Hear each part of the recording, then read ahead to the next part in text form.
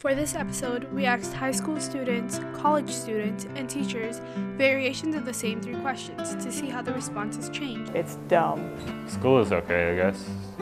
School is okay. It could be better. Just normal. It's fine. I just find it's a waste of time at times. Stressful? I like it. I like it a lot. Great experience. You get to meet a lot of people from different areas.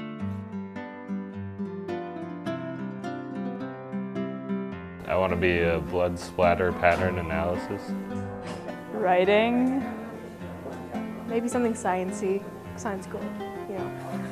I want to get in business and probably filming.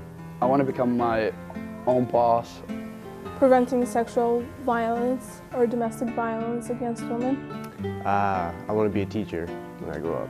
I'm going to be a physical therapist.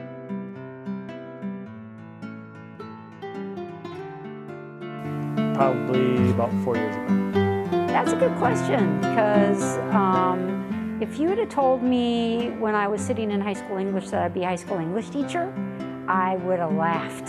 About my junior year of high school, I decided that I either wanted to go into music or science. And so in both of those things, pretty much either you perform or research or you teach. Well, I'm different from most of the teachers here. I started as an engineer and then lost my job about 8 years ago when the housing market crashed. And while I was experiencing life, I was teaching someone how to play guitar, and they said, "You'd make a really good teacher." And that planted the first seed. Watching my children grow, being a part of that, sort of changed my mindset to wanting to do more with kids. After 20 or so years, I selected the right job for me.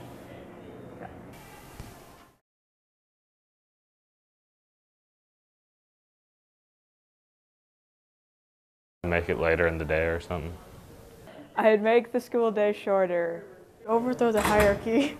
Waking up too early. Waking up early in the morning and hours we're in class. The tuition. Because it's really expensive and nobody likes paying all that money back. It's a lot. It's a lot of work, and I don't want to pay it.